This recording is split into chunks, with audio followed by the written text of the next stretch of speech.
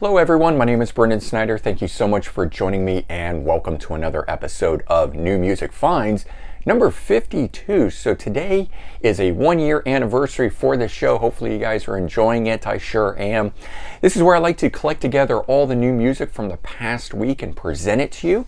And of course I get it from local record stores, but also online retail like Amazon, eBay, and more. And for this past week, I've got 10 new music finds to go through with you.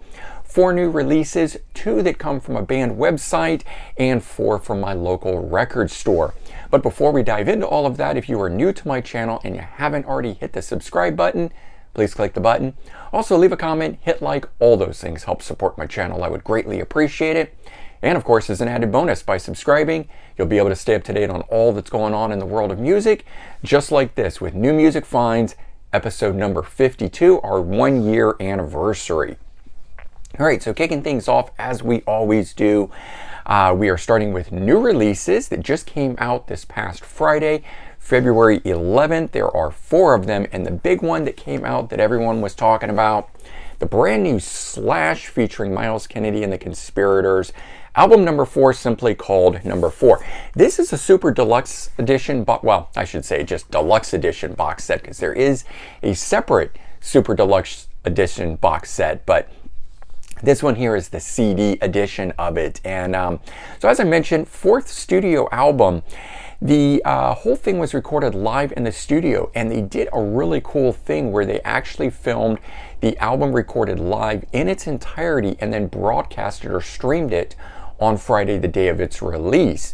Still up on YouTube if you want to check it out, but I have to say, when I first heard the album, I enjoyed it. Didn't immediately click with me. Then I watched the live performance, and with every watch of the performance, the album really grew on me. So the idea that this album was recorded live in the studio, I think really brings it across much better seeing all of the guys perform it live. It's really a live recording just done in a studio, but getting to see that really kind of emphasized that feel to the album and so forth. So I really enjoyed that, and I would recommend you guys check that out if you haven't already.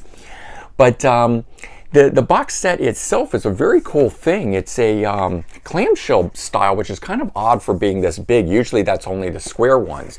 But it opens like that, and it's got a lot of goodies in it. You can see there's stuff like a patch and the poster that's there and a guitar pick that comes in it. And then you've got a book that's under here. And then the CD is in this, right? But there's also this cassette that's in here as well that is a live rehearsal tape. Kind of an interesting thing. I wish they had put it on CD for us, and or bonus tracks even to the end of the CD, because the CD itself is I think somewhere around the 45-minute mark, and it easily could have you know, been on there, sort of a thing, but they didn't, and that's how we're getting it.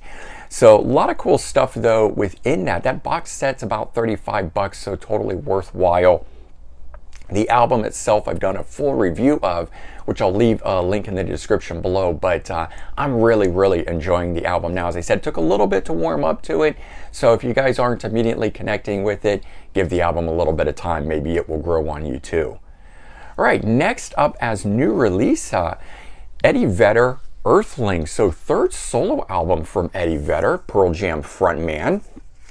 This thing here's well, it turned out to be a good album. I have to say, I wasn't really holding my breath on the album itself, but listen to this. So first of all, it's produced by Andrew Watt. Andrew Watt, maybe you recognize the name because he produced the last Ozzy Osbourne album. He currently is producing the new Ozzy Osbourne album, and if you're a fan of Glenn Hughes and liked California Breed, then Andrew Watt was the guitar player in that band. Now, of course, he's gone on to do a lot of other things like producing Miley Cyrus and Post Malone and several other artists that we're not really interested in here, but it just shows sort of the depths of which this guy can work within. But what's also interesting is the band. So you get Andrew Watt on guitar and bass. You also get Josh Klinghoffer on guitar, former Red Hot Chili Peppers guitarist. And then you get current Red Hot Chili Peppers drummer, Chad Smith. So in essence, you kind of get half of the Chili Peppers on this. So cool backing band for all of the tracks on here. And then there's a number of guests on here. You get Elton John, Ringo Starr, Stevie Wonder, Benmont Tench of Tom Petty and the Heartbreakers. So again, very cool backing band, some very cool guests on here. Now the music that's on here is somewhat different than a standard Pearl Jam fare sort of stuff, but it's definitely within the vein of what Eddie Vedder does. If you followed his career, past 2 solo releases, as well as his soundtrack recordings, then this stuff is really within that vein. But there's a number of throwback feeling songs in here that are reminiscent of Pearl Jam fare and stuff like that, that I think if you're a fan of Pearl Jam, you're a fan of Eddie Vedder, I think you will really enjoy this album, and it is worth checking out. So again, there is a full review for that, which I'm going to leave a link in the description to. Here's one that I didn't know was coming out until only a couple weeks before, and was really surprised when I found out about it.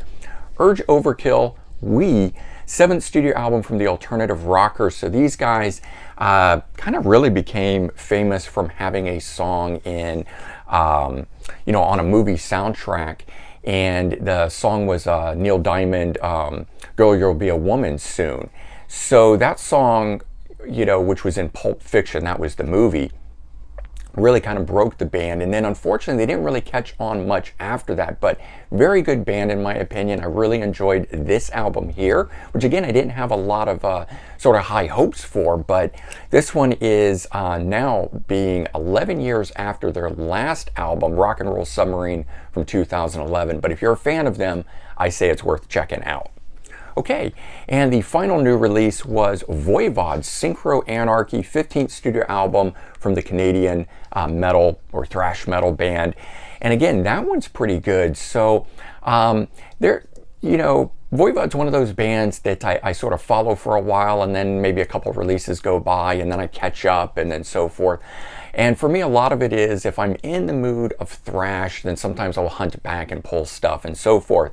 And if you'd been watching some of my What's That You're Listening To episodes and things, you know that for the last couple of weeks I have been on a 90s metal and thrash metal kick and so forth. So it was actually perfect timing that the Voivod came out, and I just ordered it right up, and it sat right with me when it came out. So good album. Do recommend it if you're a fan of Voivod or you're looking for some interesting thrash metal, because they're on the more what I call technical thrash, techno thrash stuff, because they're almost like progressive metal in how they play things. All right, next thing to talk about is one that came from the band's website, although it is technically a new release. Guns N' Roses Hard Skool EP, first new material from these guys since Chinese Democracy, so 14 years ago, but it's the first new recordings with Axl, Slash, and Duff in 29 years. So pretty big deal behind this in my opinion. I really like the song Hard Skool. The second track that's on here, Absurd, not so much. Not that I don't like it, it's just that song and the way that it was done, you know, just didn't really click with me, not the way that Hard Skool did. Now I have to say that I've really warmed up to Absurd, and so at least hearing Hard Skool roll right into Absurd. And then on the EP, it's got 2 live tracks. So it's got Don't Cry and You're Crazy. And what's really cool about You're Crazy is that it is a slowed down version like the acoustic version, except done electric. And if you know anything about the song, the original version of You're Crazy, which is off of Appetite for Destruction, was not that fast the way they play it on the album. It was actually done more like the version that's on Lies. And so here we finally get to hear that version. They've recorded it, and it's really good. So something else, a little bonus if you're picking this up. And I also picked up the cassette edition of this. Kind of cool. It's done like the old school cassette single style in the cardboard sleeve and so forth. So I picked those up off of the Guns N' Roses website. So this EP here is not available in stores. You can't go to Amazon. You've got to head over to the band's website to pick it up. But good news, Slash has come out recently saying that he does believe the band is going to record an album. They will continue to release new material like this and eventually gather it up for an album.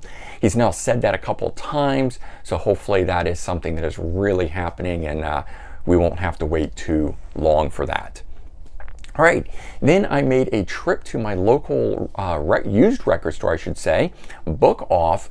Fantastic place. Again, if you don't know it, it's definitely worth checking out or exploring. These places have wall-to-wall CDs in them.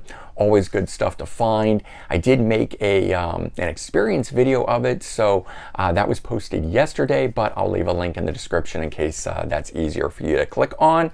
And so the first thing that I found there was Vinnie Moore Meltdown, 1991 third solo album from him.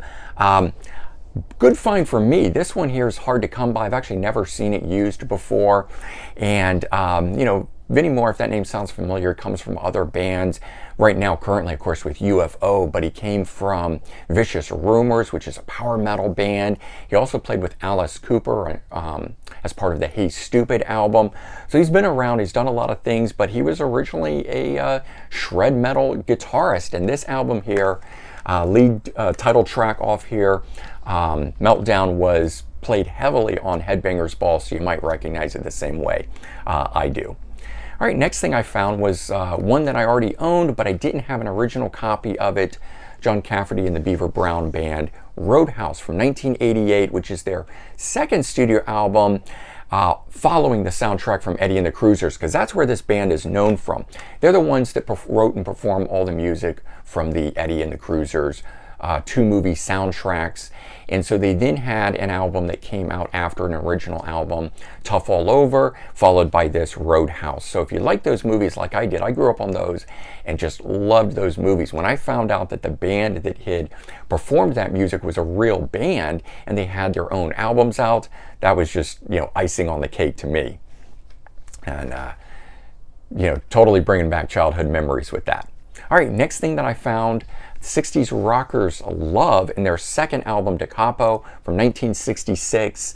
Another band out of the 60s, like the Doors, that I really like. And of interesting note, Paul Rothchild produces the album itself, and a number of key, you know, Doors people, person who mixes the album, stuff like that, have worked with the Doors. So if you're interested in the Doors and the Doors sound, the first couple albums by Love definitely have that feel to it, in my opinion. Definitely worth checking out. That was one there that I didn't have. I've got a couple of the other ones out of print. So a lot of these albums, at least those first 3, were all out of print. This one, this last one, not so much, but still something I decided to take a chance on, and I'm really glad I did. Cher, Heart of Stone from 1989, 19th studio album from her. And the reason why I told this story in the end of the record store experience video, but my mom had this on cassette and I always really enjoyed it. I didn't really know why I enjoyed it. What I come to find out, though, is that the production and songwriters and things of that nature, it's Desmond Child, Diane Warren, John Bon Jovi, Richie Sambora, people like that, people that I really respect, that are songwriters, that have written for other people that I really enjoy. And so we get a ton of it on here. So now it's all kind of making sense why I like this album as much as I did. It wasn't just something that because I heard it a number of times or so forth, but it's really grown on me. And of course, bringing back good memories again, having that, something that from 1989, you know, when I actually started collecting, which was in 89, so 33 years ago, coming full circle and actually getting that finally for the first time. You know, interesting to now have that in the collection, when for me, I've always seen the artist Cher as someone that my mom listens to, but this album in particular, really good. And I haven't explored it yet, but she recorded 3 albums for Geffen Records, which this one was the middle one. So there's one album before it, one album after it, that are all done in the same vein. And I do plan to hunt those down as well, because if they're anything like this, then totally worth having. And there you go. That is 10 new music finds as part of episode number 52, our 1-year anniversary here. And as I mentioned, I will leave links to those related videos in the description.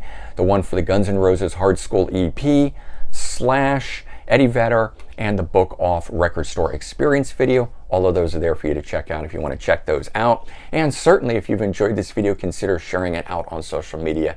I would greatly appreciate that. All right, everyone, have a good day. Take care, and I'll talk to you all real soon. Bye-bye.